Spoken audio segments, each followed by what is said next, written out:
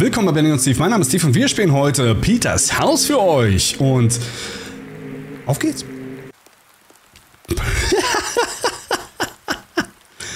Ah, schön. Steve. Phone rings. Schön. Hello, this is Steve from Able Movers. How can I help you? Peter. Hi Steve, this is Peter. Ist ja schon fast schizophren hier. I need help with moving some boxes tonight. Sure, we can definitely help you with that. Can you give me a bit more information about the job? Yeah, I have a few boxes that I need to move on my new house. I'll be out tonight, so the door will be unlocked. Natürlich. Okay, I come overnight and take care of it. Can you give me an address? Sure, my address is, hast du nicht gesehen, Main Street. Great. I take care of everything. Is there anything else you need from us? No, that's all. Thank you so much, Steve. You're welcome, Peter. Have a good night. Alter, ey, Peter grinst ja schon echt psychopathisch. You too. Thanks again. Well, time to move some boxes. Okay, alles klar. Ja, okay, warte mal. Wo... This is says that must go to the living room. Was ist der Living Room? Ist das der Living Room? Hier steht ein Fernseher, das ist der Living Room. Aus Ende. Okay, wir schauen uns mal kurz die anderen Zimmer an. Oh Gott, Alter. Was ist denn das für ein gruseliges Kinderzimmer? So, und der Fernseher kann Glück auch mal ausgemacht werden. Dankeschön. Boah, was für eine fürchterliche Bude ist denn das, ey. Und überall sind Schlösser noch davor. So, okay, das ist das Schlafzimmer. Und hier haben wir wahrscheinlich das Bad oder die Küche. Das ist der Esszimmer. Und hier ist wunderschön gekachelt, das Bad. Eigentlich eine relativ modern anmutende Toilette, aber ich sag mal, die Fliesenarbeit, die ist bueno, Alter. Die ist das Masterclass, Alter. Da kannst du nicht meckern. Kannst du nicht meckern, das sieht halt einfach, das ist richtig krass. Ja, das ist halt einfach, das ist der Hammer. Türen sind nur einfach mal einen halben Meter dick. Cool, schön, gefällt mir. Tolle Wohnung. So, okay. Peter, hast du dir eine gute Hütte geholt? Wunderbar. Haben wir hier was? I should probably hurry up with the boxes. I can grab something to drink later. Okay. So, na gut. So, rennen ist leider nicht. So, was must be go to the kitchen. Okay. Ah, ist ja mein florierendes neues Unternehmen. So, packe da hin. So, weiter geht's. Leichter Job für mich. Okay, this one doesn't say where the place. Maybe I should open it. Okay, then open it. Is that blood on the knife? Küche, ganz klar. The betrayal of a friend, part 1. I never should have told my best friend about my wife. It was a moment of carelessness. I slipped off her tongue. But what did it matter? He was just another person in my life who didn't understand me. Who couldn't comprehend the power that I held. When I asked where she was, I casually replied that she was buried. She laughed it off, not realized that it was dead serious. But I knew I couldn't take any chances. Schön. Part 2. I excused myself to go to the bathroom, but instead I went to the kitchen and found a sharp knife. It was easy enough to sneak up behind him and plug it into his bag. He let out a pathetic gasp before crumbling to the floor. I felt nothing as watched him bleed out. He was just another obstacle that I had to remove. Another person who didn't belong in my world. Das ist aber, die sollten wir mal ganz schnell wieder zukleben hier, die Box. So, dann würde ich mal sagen, also entweder Küche, weil da hat er ein Messer her. So, dann bitteschön. I think I will just leave this here.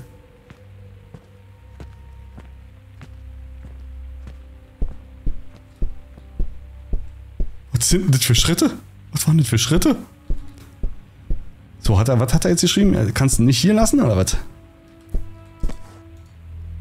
I think I will just leave this here. Okay. Also, würde ich mal sagen, das passt da vielleicht. So, wie sieht's mit... Oh, ganz schön viele Boxen. Scheiße. So, okay, Babys Bedroom. Gruseliger Bedroom. Bleibt hier. Bumm. Aus Ende. So, was haben wir denn hier noch? Okay, das muss in den Essensraum. Sehr schön. Ich weiß jetzt nicht, ob ich das jetzt wirklich schön aufstapeln sollte. Und das ist Babys Bedroom. Es war schon immer ein Traum, ein Umzugsunternehmen zu haben. Gutes Geld zu verdienen mit ehrlicher, harter Arbeit. Must go to the bedroom. Wo war denn der jetzt nochmal? Hier. Aber diese Arbeitszeiten, die gehen ja nicht. Also jetzt hier mitten in der Nacht irgendwie, weil er jetzt irgendwie weg ist. Und muss go to the kitchen. This must go to the kitchen. So, vielleicht wird es auch mal Zeit für Angestellte, damit ich das hier nicht immer alleine machen muss. Must go to the bedroom. So, schön ineinander gestellt, wie es sich hört. Ah, bitte nicht. Ein Ring. There's a journal inside and wedding rings. The end of a marriage. I couldn't believe it when he threatened to leave me. After all I've done for her, she had the audacity to suggest that we separate because of a silly little dog. It's not like I did anything that bad. Sure, I killed it. But it was barking too loud, and it was really starting to piss me off. And it's not like I haven't killed small animals before. Piglets, rats, what's the difference? But she couldn't handle it this time. She caught me in the act holding the dog ear in my hand like some sort of trophy. That's when she tried to divorce me. The death of a marriage. I couldn't let her leave me. I had to make her understand that I was in control. Now, whenever I look at that ring, I remember how powerful I am. So, ich denke, dass Peter auf jeden Fall ganz schön Ding zu laufen hat. Ich würde das vielleicht mal einfach hier hinstellen. Ins Schlafzimmer. Was ist denn jetzt mit dem Licht los? Was ist denn jetzt mit dem Licht los, Freunde? Hat Peter die Stromrechnung nicht bezahlt? Das wäre nicht so schön. Okay. So, 5 Kartons noch. Und the bathroom. Oh.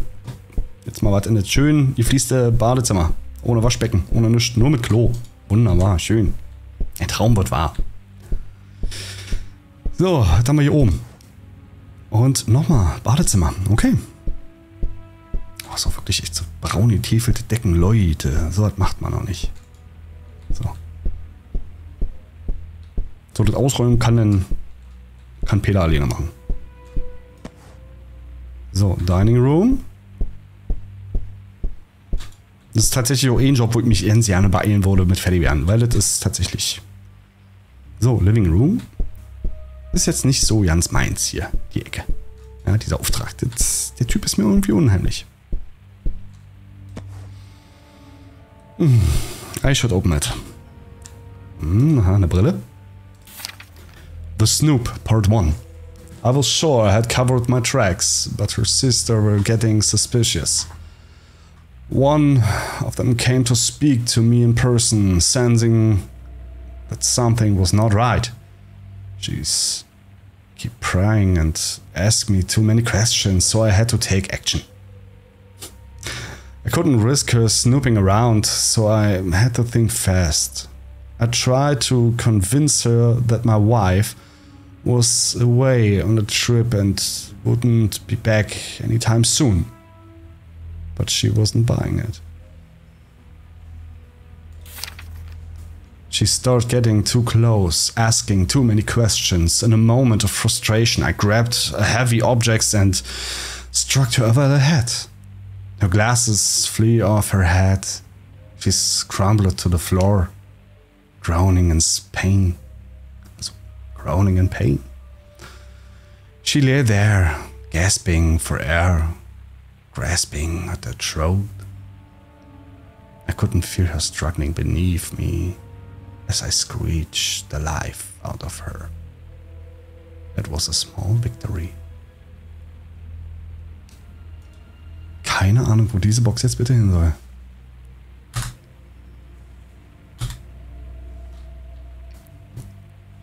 Eigentlich Flur, oder? Also, ich weiß nicht. Hier? I think I will just leave this here. So, na dann wäre ich jetzt fertig. Ich würde gehen wollen. Wenn das okay wäre. Ich würde gehen. I'm really thirsty. I shouldn't go so... Nein, nein, trink nicht noch was. Nein, geh einfach. Steve, geh! Just leave.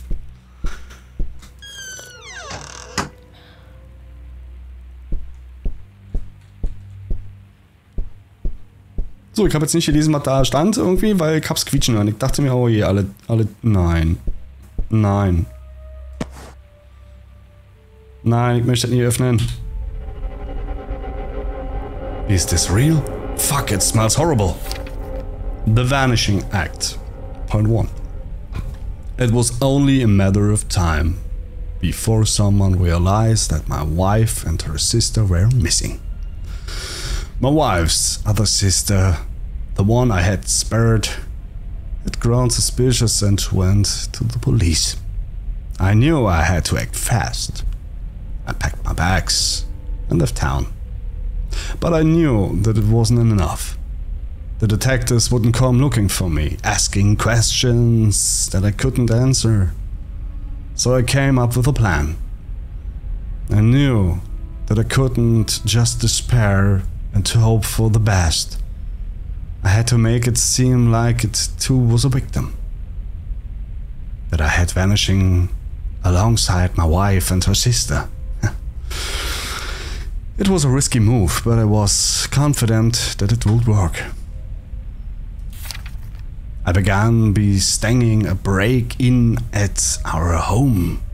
I smashed the window and ransacked the place, making it look like someone had broken in and take us all. I left a few items and clothing behind, along with some other person touches, to make it seem more convenient. Then disappeared, however, to ensure that no one gets too close to me.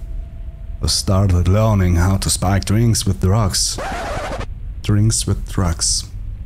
Wir hätten gehen können. Wir hätten gehen können.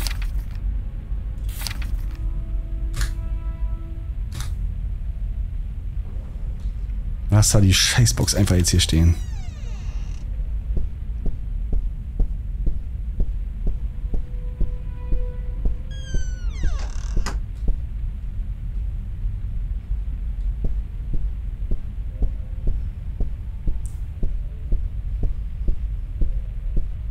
Was ist das für ein Quatsch jetzt hier?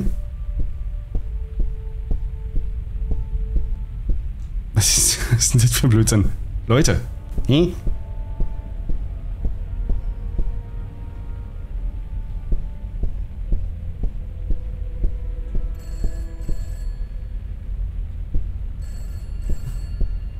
Okay, also entweder knallen jetzt die Drogen irgendwie, die in dem Getränk drin waren, was wir jetzt noch unbedingt trinken mussten. Scheiße. Und es ist ja duster wie Hulle, ey. Shit, the lights are out. I hope my phone battery doesn't die. Der kennt least. Was wie? Was? Was ist denn hier los, Alter? Leute, kurzer Tipp. Also grundsätzlich ist gegen Möbelsicherung nichts zu sagen. Ja, so einen großen Kleiderschrank irgendwie an die Wand anzuschrauben. Oben, damit er nicht kippt. Top. Top. So nicht. Also so einfach nicht.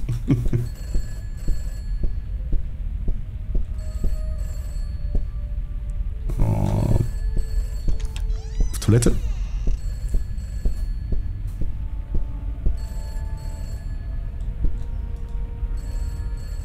Das Grossman Comic from inside, I don't dare to open it. Ja, nee, mach mal nicht, guck mal da nicht drin. Warum ist denn alles an der Decke, ey? So, ein Kinderzimmer oder was? Oh! Scheibenkleister.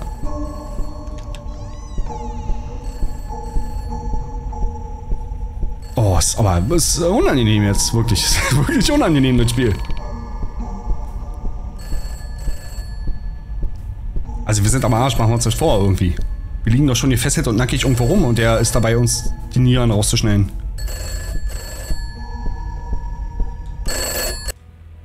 Hello? What do you want from me? Your job was to just move the damn boxes, not to open them.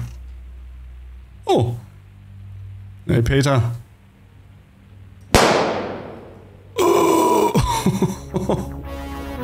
Oh, wir wurden abgeknallt. Peter hat uns abgeknallt. Mm. Ja, kurz und witziges Spiel. Leute, falls es euch gefallen hat, dann lasst mich doch bitte in den Kommentaren wissen. Vielleicht lasst auch einfach ein Abo auf dem Kanal da. Würde uns auf jeden Fall sehr freuen. Ja, ansonsten sehen wir uns dann zur nächsten Umzugsparty wieder. Und denkt dran, guckt nicht in die Kisten. Auch wenn ihr euch immer fragt, what is in the box? What is in the box?